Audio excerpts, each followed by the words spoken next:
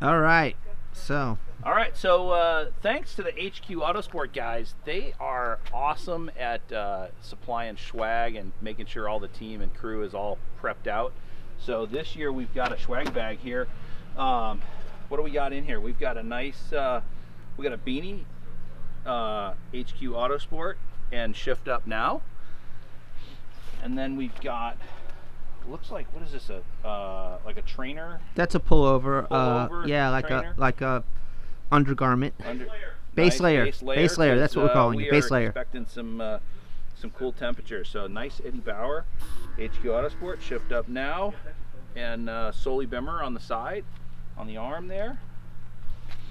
And then another jacket. We got last year. We got nice big jackets, and it looks like this seems like a medium layer compared to the jacket we had last year, but with the base layer probably hotter.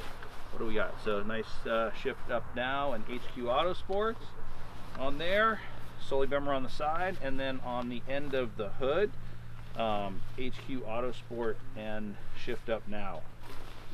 That looks nice. And There's actually a there's two different jackets. There's a crew jacket and there's a driver principal jacket. Nice. And then we've got hand warmers in there. So the crew jackets are blue, as you just saw. Yep.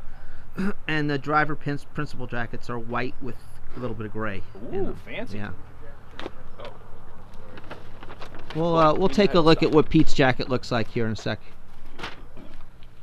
All right, so here is our this is our driver and principal jacket. It's a nice gray and white.